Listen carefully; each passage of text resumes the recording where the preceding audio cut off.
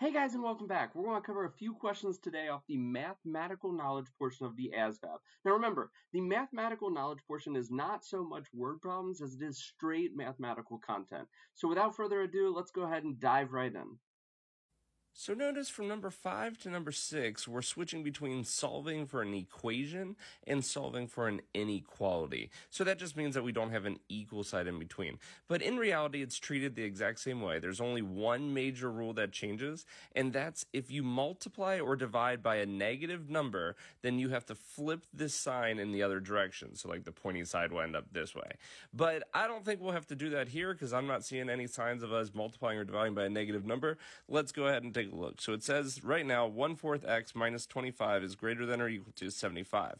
Our first step is going to be to move this number away from the x. Currently, it's being subtracted from the x, so the opposite of subtraction is adding. So I'm adding the 25 over to this side. That's going to leave us with 1/4 x is greater than or equal to 100.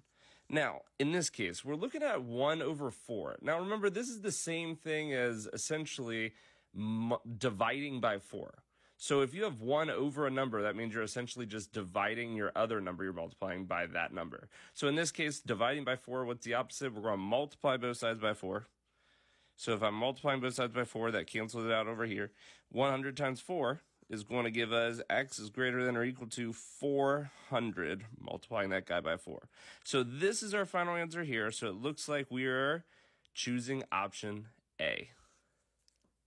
So let's talk about number 7. It says here x squared minus 5 is equal to 20.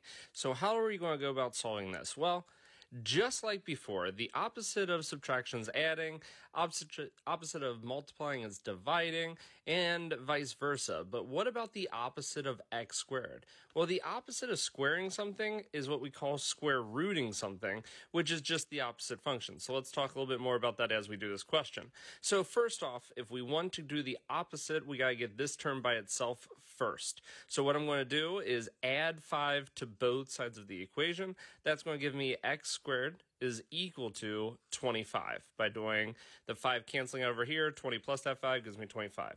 Now for the square rooting. So when you square root something, you are trying to find out what number times itself would give you the 25. In this case, it's a pretty easy find. That answer is going to be 5. So the square root of 25 is just 5. Now, on this side, that squared is going to cancel out with the square root. So we actually do get our final answer here of 5. So when we look through here, that means we're looking at answer A. I almost forgot the second part here. Notice how it says what is one possible value of x? The reason why it says one possible is because there's actually another answer to this one. Because although 5 times 5 is 25, negative 5 times negative 5 is also positive 25.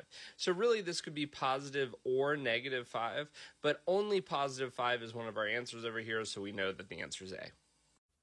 What is the area of a square that has a perimeter of 8 centimeters? Now, you may think that this is an easy question, but a lot of people may go wrong with it right off the bat. So if this is a perimeter of 8, it means that perimeter means we add up all the sides. It's a square, so every side length is the same. So I just labeled them all as x. So how many x's do we have right here? We have 4 x's. So when we do x plus x plus x plus x, also known as 4x, that's going to give us 8 because that's the definition of parameter.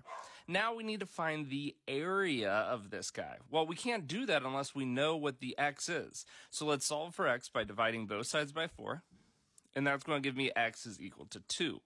Now that I have x is equal to 2, we know that each one of these are 2.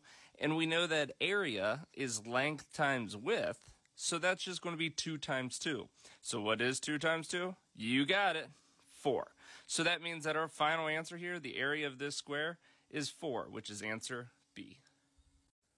Number 9 on the ASVAB says, if x is equal to 4 and y is equal to 2, what is the value of the following expression 3 times x times y minus 12 times y plus 5 times x? This is your basic plug and chug question.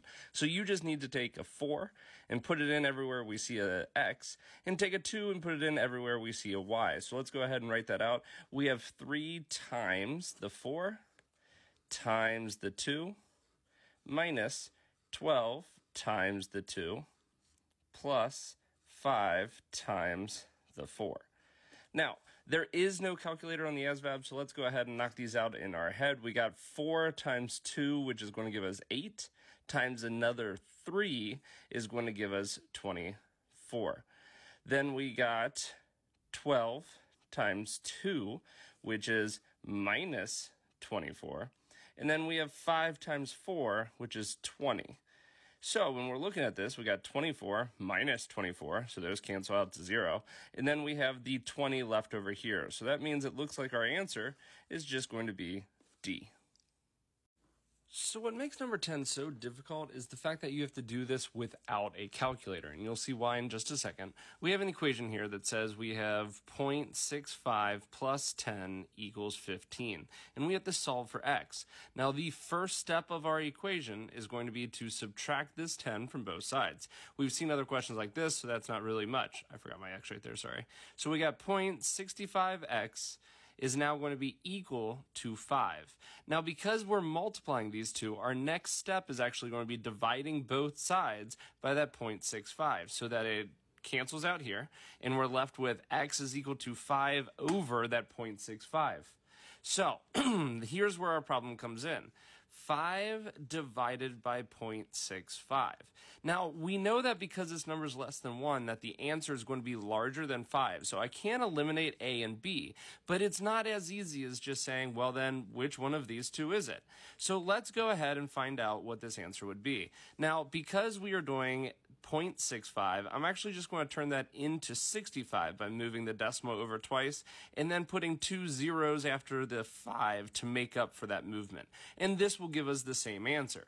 So how many times does 65 go into 500? Well, let's go ahead and start off. It's either going to be 6 or 7, I know. So let's start with the bigger one and say that it goes into it 7 times. If I do 7 times 5, that gives me 35, carry the 3, and then 7 times 6 is going to be 42, plus that 3 would give me 45. Now, this is still under the 500, so that works, and that means we would go on from there with our division. So 7 is the correct answer, which means we're looking at 7.69 as the only possible option that has a 7 at the start. So the answer here is D. Hey guys, that's all we're going to cover for today, but remember, you can always click on any of these videos over here to help you keep studying for your next attempt on the ASVAB.